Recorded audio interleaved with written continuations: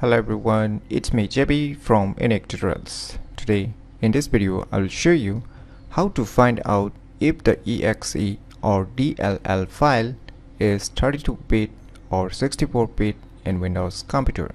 So without further more delay, let's begin. So right now I have one EXE file.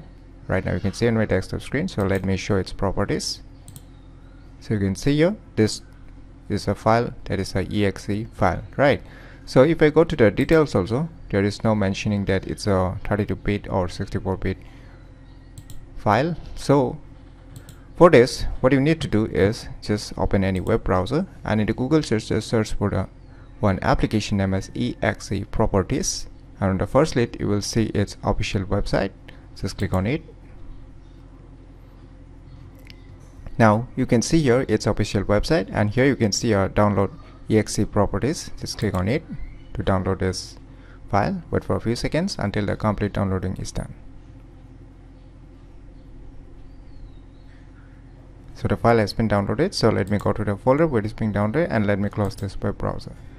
So now just double click it to run this software installer.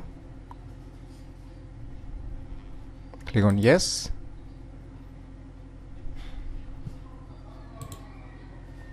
Now click on I accept, click on next, click on next, click on next. Now click on finish. So the application has been installed successfully, right? So now let us check this file's properties again. Click on properties. Now you will get one option here, a new options. Here you can see your EXE or DLL information. So the application installed one new tab, that is this new tab. It was not available before, so now you will get this new tab after installing this EXE properties application. So just click on it. Now you can see here on the first it's mentioned that into 86, so it's a 32-bit EXE file, right? So let us search for the DLL file also. So let me go to the C drive. So here I have some DLL file, so you can see here. So let me show its properties also.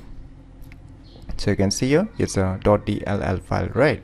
So now you can see here the same options. So let me click on this button. Now you can see this DLL file is a 32-bit. So let us check this one. So it's mentioning 64, right? So let us check if it is 64 or 32-bit.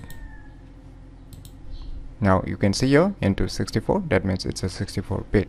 So by using these applications you can easily find out if the EXE or DLL file is 32-bit or 64-bit in any Windows computer very easily. So if you never known about these cool applications, then you should definitely give it a try. And if you find this video tutorial useful, please click on the thumbs like button, and if you're new to our channel, click on the subscribe button. And lastly, thanks for watching.